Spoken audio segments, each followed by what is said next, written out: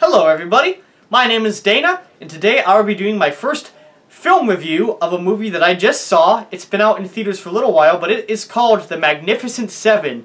It's directed by Antoine Fuque, and I have to say, I was very impressed. And in the spirit of westerns, I am going to put on my cowboy hat. Howdy, y'all! So, this film stars Denzel Washington, Pratt, Vincent D'Onofrio, and a few other actors. Needless to say, I thought this movie was very exciting. So, this film stars Denzel Washington, Pratt, Vincent D'Onofrio, and a few other actors who, because this is totally quick, I forgot their names. Needless to say, I thought this movie was very exciting. I thought that the actors all did a great job. I thought that the cinematography was just spot on. It was very, it captured the feel of the Western perfectly. And frankly, it's just nice to have just a straightforward, fun movie, but it also has a lot of very serious tones to it, and I really appreciated that. Denzel Washington, as always, is amazing.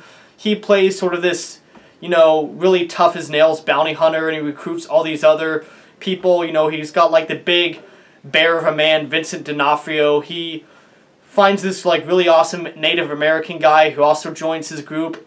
He finds this, this Chinese sort of knife-throwing martial artist who's also a super fast gunslinger, and he's great. And of course, Pratt is just phenomenal in this movie. Pratt is definitely one of the up-and-comers, I think. I have enjoyed his performances in just about everything I've seen, whether it be Guardians of the Galaxy, Jurassic World, Parks and Recreation, and now Magnificent Seven.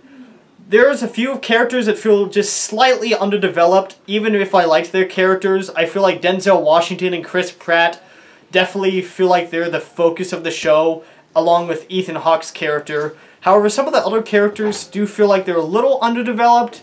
I mean, since it is just a very fast-paced action western, there was some acceptance that was bound to happen, and that's really my only nitpicky thing. But other than that, I thought this was an excellent movie, and if you haven't seen it, I would definitely recommend seeing it. I'm almost inclined to see it again. It is awesome. James Horner, who may rest in peace, does a phenomenal job scoring this film. It is a fantastic time, and I'm going to give it an A.